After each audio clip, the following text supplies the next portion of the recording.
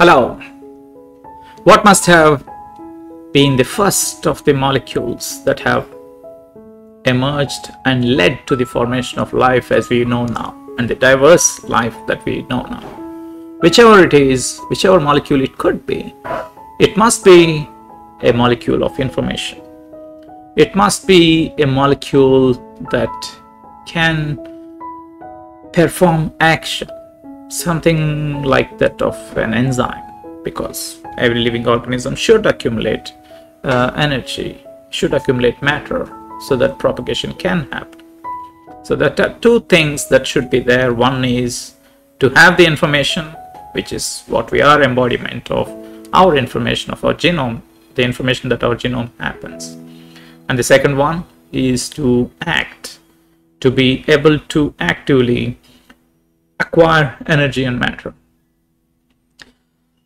So what must it be? Is it proteins? Proteins are very efficient ways of performing action reactions, like enzymes, but they are not they do not have inheritable information. We'll take the DNA. They are fantastic molecules to have information that can be inherited, but then they cannot perform action. And then we have RNA. We know RNA in some viruses, they do act as information because their viruses are, genome of those viruses is made up of RNA. We know RNAs in terms of transcription, how they are involved in allowing the translation of or the expression of the genetic information in our genomes. But which of these three molecules could have been the first one, or the one that has led to the life that we know as of now? This is the surprising finding now that is well established and known, is if RNAs can work as enzymes. There are many examples of where RNAs work as perform important functions very much similar to that of an enzyme. That is what we will try to discuss now. We have discussed about group 2 and group 1 self-splicing introns, in which case they do not need any additional factors to get rid of to splice them or to cut themselves out and allow the splicing of the exons.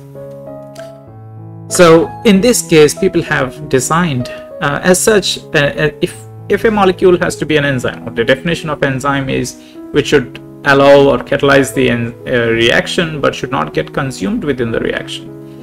In the introns that we have discussed here, we know that they do, once the intron is cut out, and then it cannot perform any more functions because there is nothing else to do. Whereas what if we can design something like this, an artificial RNA ribozyme? So this is to prove or kind of establish that RNA has the ability to perform some reactions, at least if not as diverse reactions as proteins do. Proteins can perform can form diverse shapes and many other things because they are made up of 20 different amino acids. Their length can be huge as well. So the diversity of structures they can form, and because of the diversity of structures, they can perform different reactions. RNA or even DNA, they are just made up of 4 bases, which would mean that, because DNA and nucleic acids are made up of 4 bases, the diversity in terms of structure is very limited. And yet RNA can perform more functions if we have made something like this. Say if we have designed a RNA molecule, something based on group 1 splicing or group 1 self-splicing introns. If we made a sequence like this, a ribozyme, which is based on two different ones. One of it is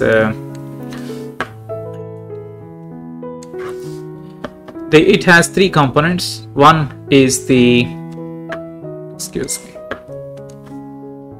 Yeah, one is the internal guide sequence, like is shown here, and the component or the sequence of self-splicing, group 1 self-splicing intron, which can fold itself into and then harbor a guanine or GTP, like in this case.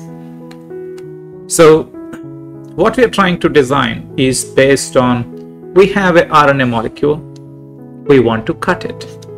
How can we cut it? Excuse me. So if we want RNA and we want to cut here, that is the reaction to be performed, and can we design a ribozyme for it, or based on ribozyme? So we would be having some sequence here. We could have added some, taken a ribozyme which is complementary to that particular target sequence, because we want cleavage to happen in this place, and that would be called as the guide sequence or internal guide sequence. And we also want to activate a G similar to that of the group 1 self-splicing introns, and to make so that it can cut here, something like this. If we want that to happen, we need this part, the guanine, the G that is present here. So to the ribozyme, we could add a sequence that will fold upon itself, and where a G could be put up. So, and then upon the activation of GTP, the 3' OH of G, we can have a cutting of this place, right? So that is how the scientists have designed, and many other types of things are also, or ribozymes were designed. In this case, the simple.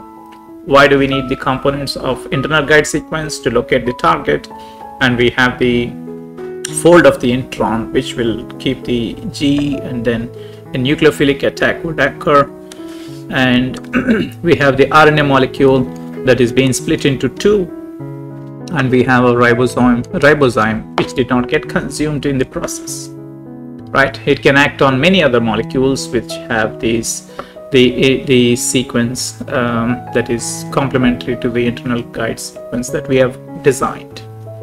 And now it fits the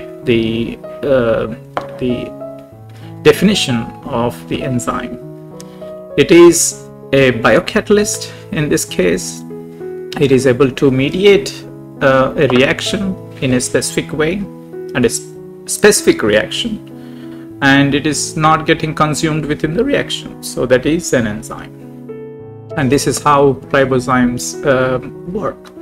And there are several ribozymes, or even initially when the world, or the nucleic acids and the origin of all the life forms, we said replication should happen, and people have designed or at least attempted to think that RNA could by itself fold and enhance the polymerization reactions to happen as well.